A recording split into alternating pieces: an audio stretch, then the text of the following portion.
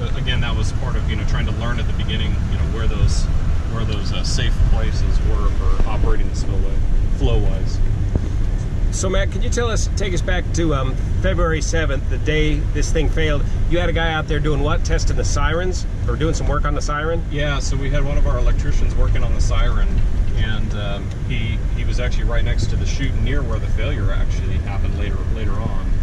But he could see that water was having irregular flow, and he was seeing some splashing that wasn't over the wall, but he could just see it in the chute making a mess. And so he called into our area control center and immediately notified them. Our field division chief was then notified, and he came out and verified it himself and asked to have the spillway shut down as soon as possible. And so that all happened in just a matter of 30 minutes or so. And by the time we got the water shut down, we had already seen that huge hole that everyone has so famously pictured since then. And then there's somebody shot a videotape on the other side that must have been there at about the same time. Right, from the public. Yeah, we've seen the videos online, but yeah, I don't know who that was or how they had access. So they shut the you shut the thing down. You have some folks come out and take a look at the hole, and they said, what'd they tell you? Give you a time estimate to fill that hole? Yeah, so we reached out to some construction folks in the industry and asked how fast could you fix that hole, and they estimated maybe 2 to 3 weeks. And the storm that was coming in on us was going to fill up the lake within 2 to 3 days. So yeah, at that time we had to make the decision we were going to have to use that spillway broken. So had no choice but to use the broken spillway.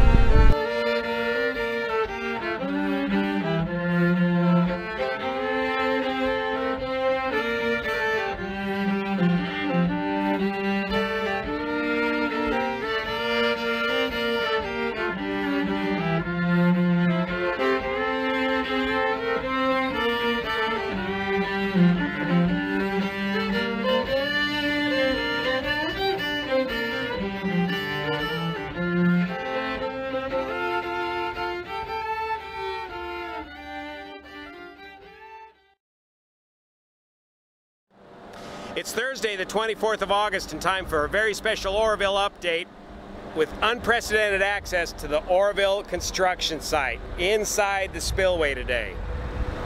My name's Juan Brown, and you're watching the Blanco Lirio channel.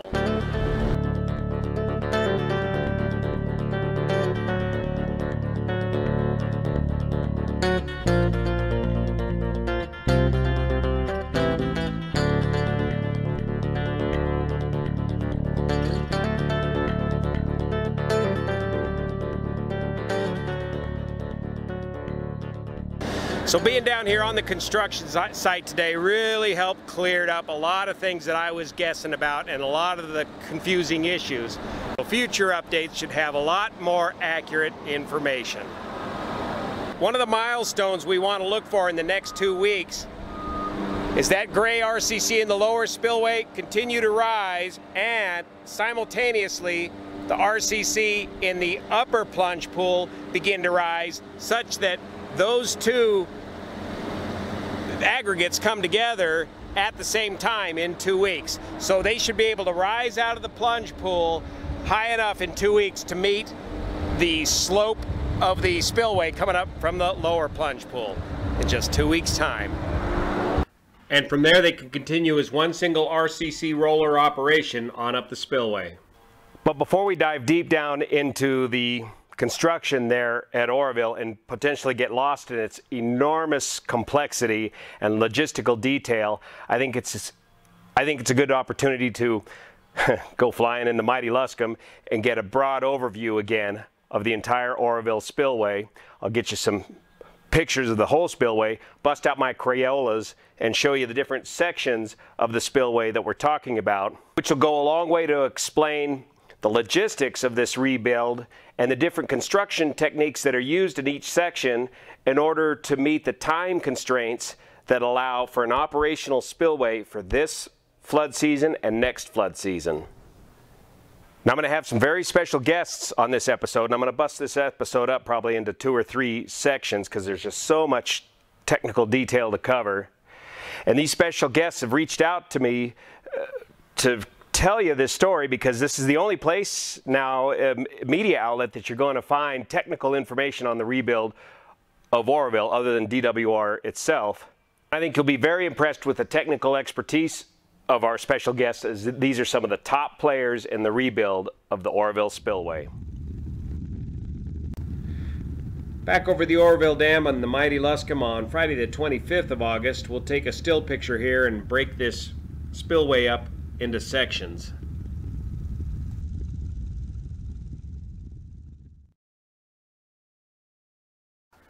Starting at the upper portion of the spillway is the original slab, which has been thoroughly inspected and is getting rock bolted in place and will be removed and replaced next season with all new structural concrete.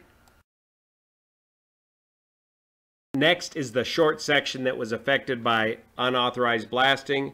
Instead of leaving it for this year, they decided to pull it all out and replace it this year. More structural concrete.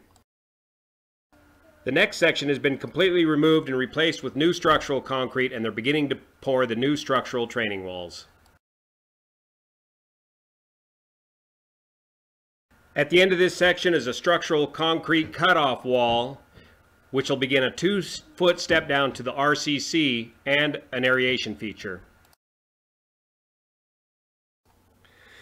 The middle section of spillway, which covers the 2 big plunge pools, are going to be all roller compacted concrete, which gives the design its limiting feature for next season of 100,000 CFS based on the height of the RCC training walls. This section will be resurfaced with structural concrete and structural concrete training walls next year, bringing the spillway up to its final design capacity of 270,000 CFS, not to be confused with operational limits. Finally, in the lower section has been completely removed and is being replaced with new structural concrete on top of leveling concrete, bolted all the way down to bedrock.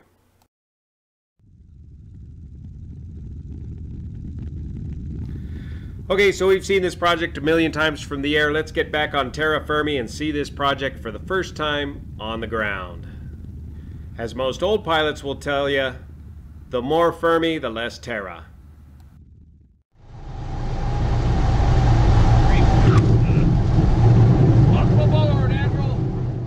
So let's go take a look at one of the single biggest monumental engineering projects going on in America right now today. What are we looking at? Water elevation today, 768. Yesterday it was 763. 763. So. Yeah, maybe 762. Looking at taking her down to 700, and then you're saying she's going to drift down a little bit lower from there until the rains come. Right. All right.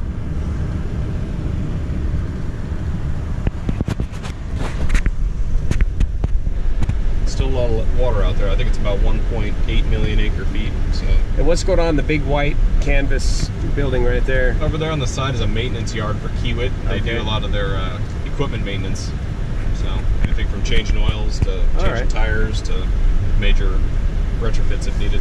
And the wood poles represent the shoe fly connection for the temporary That's correct. Power situation. All right. So these will remain in effect until the main power realignment is completed here in another month and a half, 2 months. Which will be soon to get the secant wall drilling going on, right? Yeah, it's in so the way. When we come around the corner, you'll see the secant pile wall, and part of the construction that they have plenty of work to do, but at some point they eventually will need to. They'll need to get the power lines out of the way because those drill rigs are tall enough they can hit the power. They hit the power lines, yeah. So this is the Spillway Bridge that we used to use to get over to the Spillway boat ramp. Oh, there she is. We're looking right downstream there. And here's the gate structure.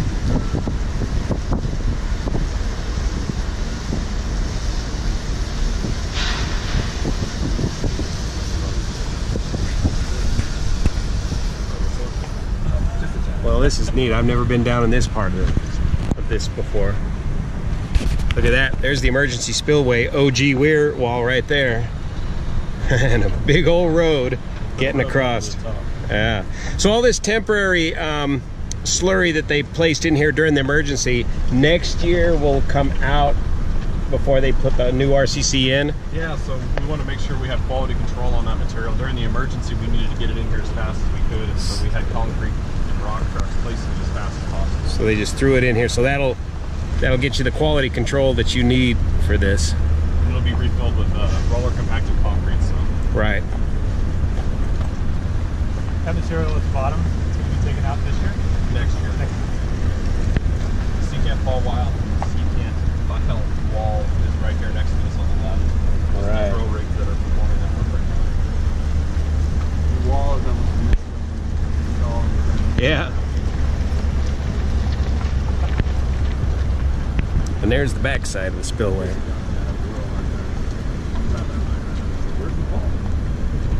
Where's the wall going to go? Is there any talk of doing anything to improving the inlet to the spillway?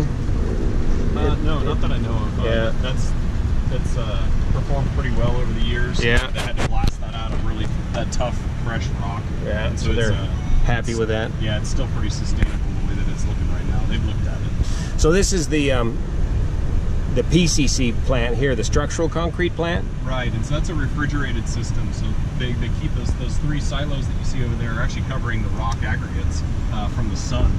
And so they want to keep everything cool so they can actually deliver concrete at 55 degrees Fahrenheit. And they still using what are they using? Liquid nitrogen and they use that if they need ice? to, but they do have they do generate ice, and they actually have refrigeration systems for the entire belt structures and everything. So that system is pretty remarkable. Very complex. This is it. This is everybody's parking lot to get to work in too, I suppose? Yeah. So they all got to come across the spillway to get here, or they got another access? Nope. Everybody's coming in the same way. We can theoretically get in from Burma Road, which is a road that we improved. It used to be an old trail. Yeah. It actually was one of the original haul routes for construction of Oroville Dam. And so we went and widened it and improved some bridge areas. We can get here from that side, but it takes a little bit longer. And all kinds of different offices up here, it looks like. Yeah, so these are DWR has a series of construction offices, and then Kiewit's construction offices are actually behind this lower road. All right. I'm just trying to find a parking spot, but as you can see, it's pretty busy.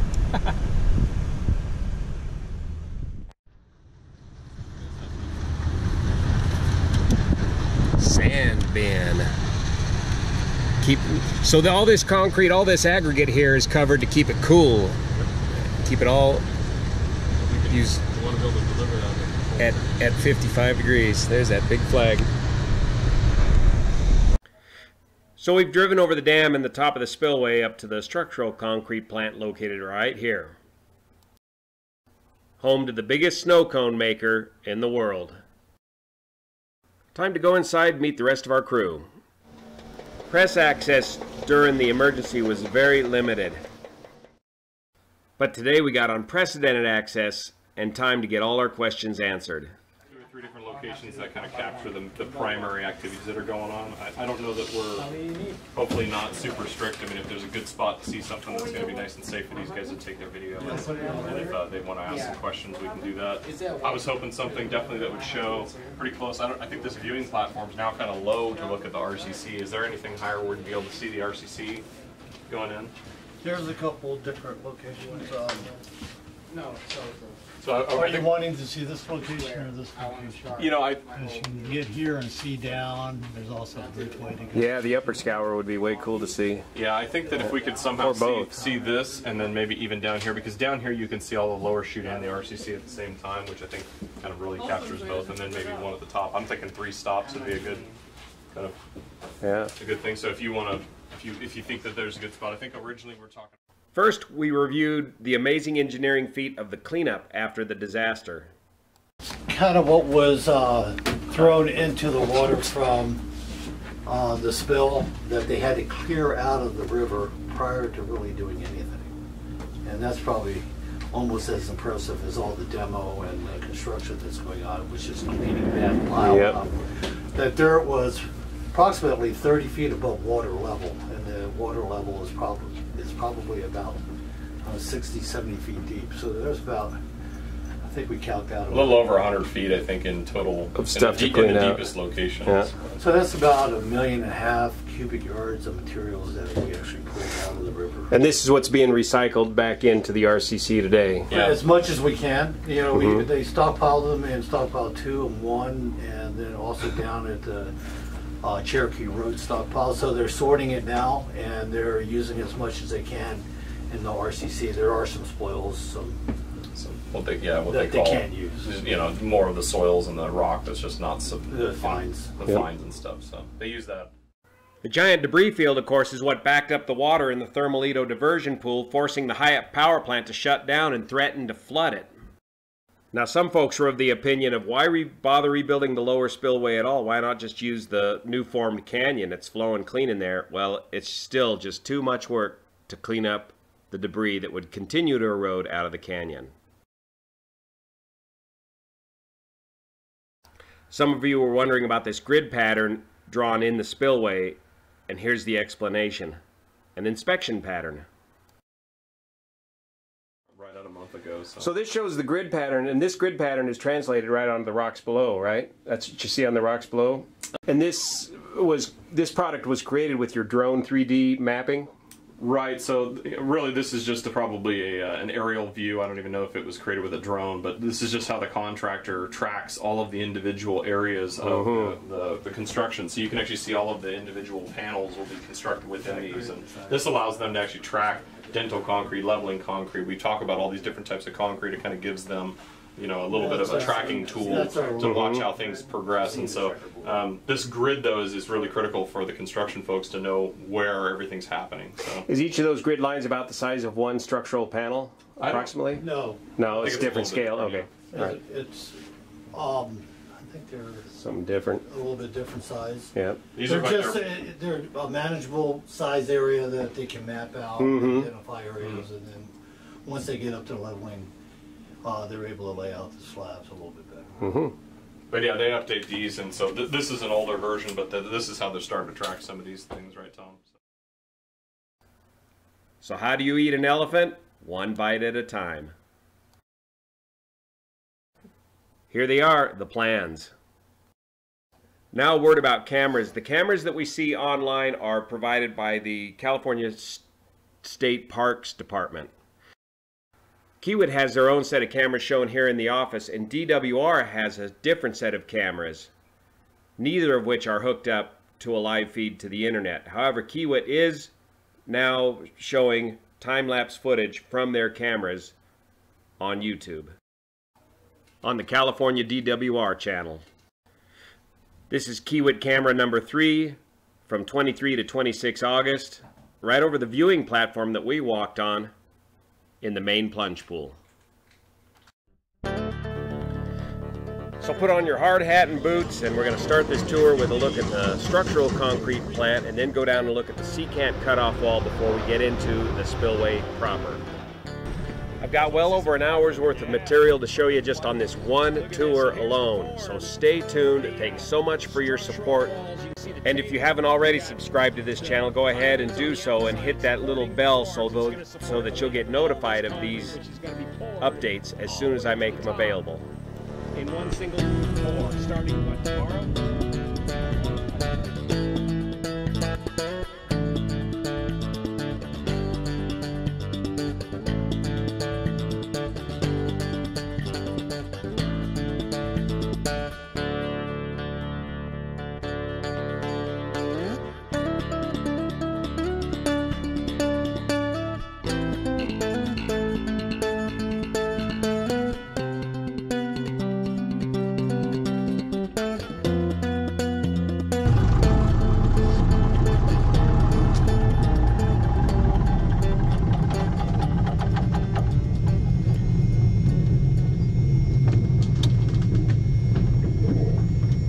Don't hit the gas truck.